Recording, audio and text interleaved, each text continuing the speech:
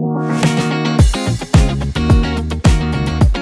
there, Spectrum, it's me again. You can't say that just because you've been doing the daily announcements, Joey. Julia's right. Although you've been doing a great job, Joey. Thanks, Mr. Bidney.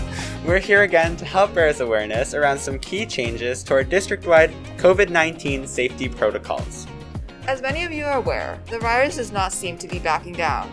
And with variant strains, it has become more important than ever to protect ourselves and each other. That's why we want to let you know what you need to do differently now to protect ourselves even more.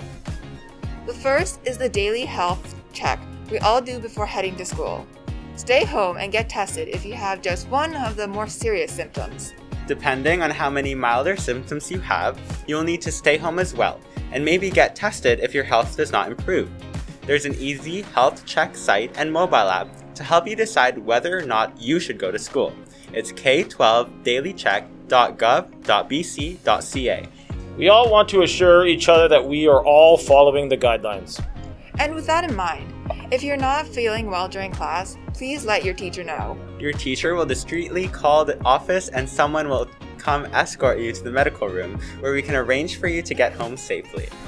This is all part of our contact tracing responsibility, should the need arise. The other change to the district plan is that we all need to be wearing masks whenever we are in our seats in classrooms. Protecting ourselves and each other between classes, in hallways and outside when we cannot physically distance will go a long way in the collective needs to stay healthy.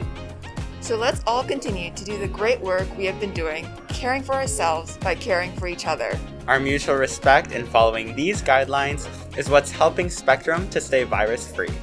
Thanks for all your continued efforts. Stay safe, Spectrum.